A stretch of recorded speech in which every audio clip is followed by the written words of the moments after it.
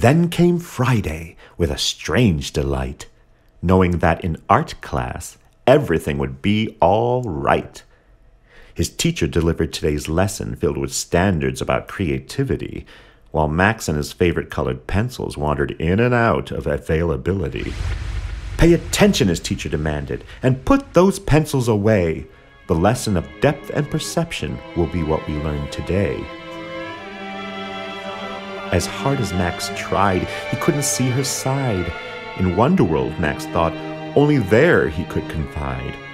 He felt his muse would not confuse the lessons of the day, and with a knack, he turned his back and drifted far away. Having fun, he drew a nun, struck down by stormy weather. But little did he know that classmate Jimmy Snow could draw so much better.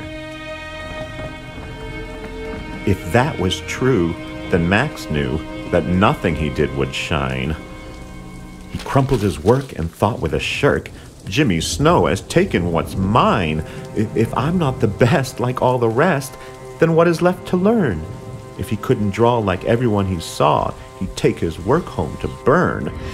His teacher tried in vain to show and explain that art is what you feel, but Max, feeling lost, felt only the cost of losing his artistic appeal. The room began to spin as his sketches walked in with a mic and with a guitar.